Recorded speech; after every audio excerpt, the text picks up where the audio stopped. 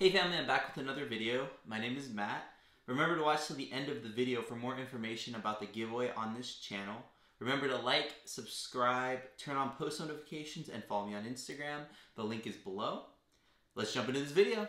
In this series, we are walking through the 7 areas to set goals in. In the last video, we talked about family. So remember, there is 7 areas. This is going to be number 2 of 7. Now, it's going to be in the social area. The social is very important for a bunch of different reasons. Now, before we get into the social area, let's review the 7 areas to set goals in. Number 1, family. Number 2, social. Number 3, career. Number 4, spiritual. Number 5, financial. 6 is physical. 7 is intellectual/mental, which is extremely important.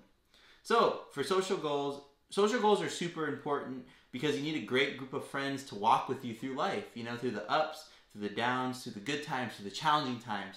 So it's always important to have a really good group of friends to rely on. So social goals can be construed in many different ways. You want to hang out with people, you want to go to dinner, you want to do group events, you want to just hang out with your friends, have a church group, there's so many different things you can do.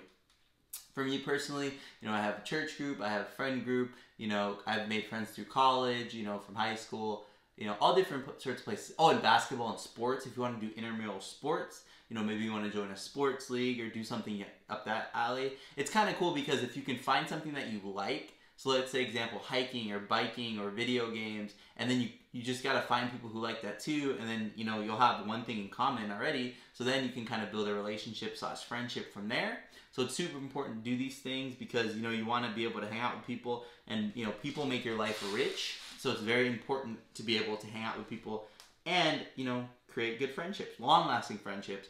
I have many friendships that have been over, 10 years, and I'm young, so, I met them in, 3rd grade or 4th grade or 5th grade, and, we're still friends to this day, so it's really cool. You want to have those long-lasting friendships that you've known people for, since you're in middle school or high school, or even in your 20s to 30s, it's awesome to meet people along the way and just, figure out, what their experience is, what your experience was.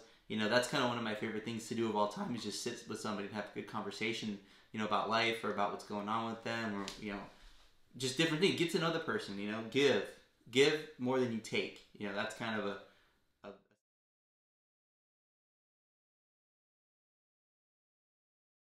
of a simple life motto. So, all 7 of these areas mixed together. It's really important to understand that. They all relate to each other in so many different ways.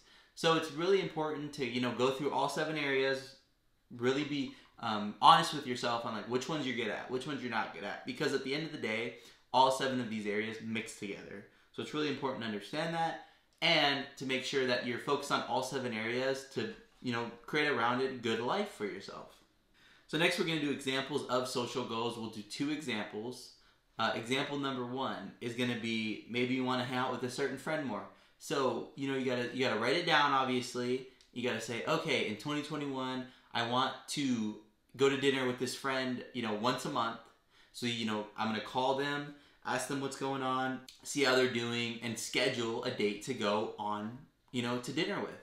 Go to dinner with them once a month. It's huge. That's gonna create a relationship that is invaluable and good forever, right? So that's kind of cool to do that. So I would highly recommend doing that. Let's do number 2. So number 2, the second example would be to join a group of some sort. In 2021, I'm going to find a group of people who like to exercise.